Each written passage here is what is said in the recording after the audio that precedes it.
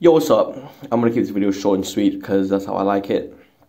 This video is basically me just saying the best ways to read manuwha, and I haven't read manuwha in a while. Today was the day I decided, you know what, fuck it, I'm gonna read some manuwha.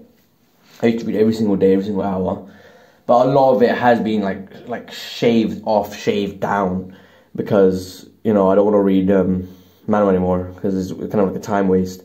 I think the best way to read manuwha is to not read it.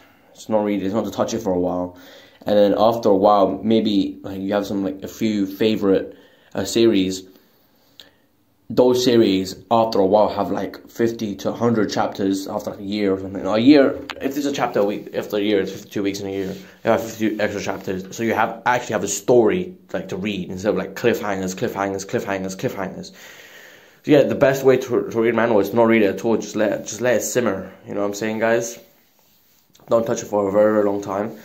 And then after a while, like after a year, you know, you've been productive. You've been like, you know, I don't know how to say this.